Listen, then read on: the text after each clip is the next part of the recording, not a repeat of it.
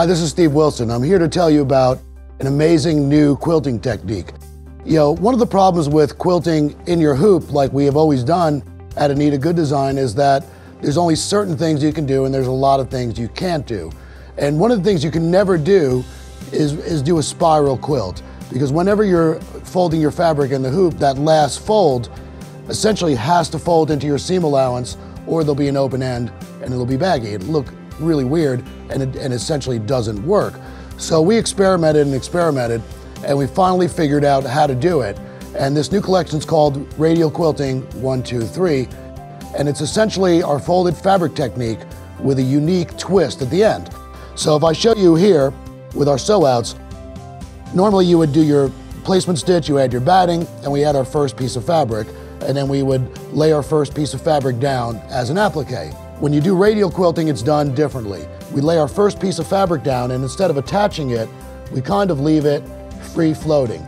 Now, the reason for this is it's actually your first piece of fabric and your last piece of fabric, and that'll make more sense. So we leave this free floating, we go to our next step, and essentially it places all of these pieces of fabric. So standard, stitch it, fold it, tack it in place, and keep going.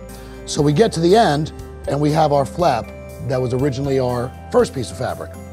So what do we do with this now? How do we finish this off? Well, we figured out by placing unique guideline stitches here, we simply take this last piece of fabric, or first piece, depending on how you look at it, and fold it under, just like that, and we form a straight seam.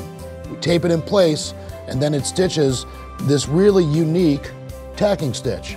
So when this design is done, you wind up with a perfect spiral that goes all the way around, and you can't even tell which was the first piece, last piece, or which way you want to look at it, where the beginning or end is.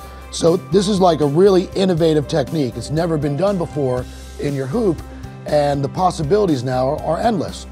Now you're probably wondering why the centers of these designs are empty. Well, we made this technique so you can add the radial quilt in different combinations, 8 fabrics, 16 fabrics.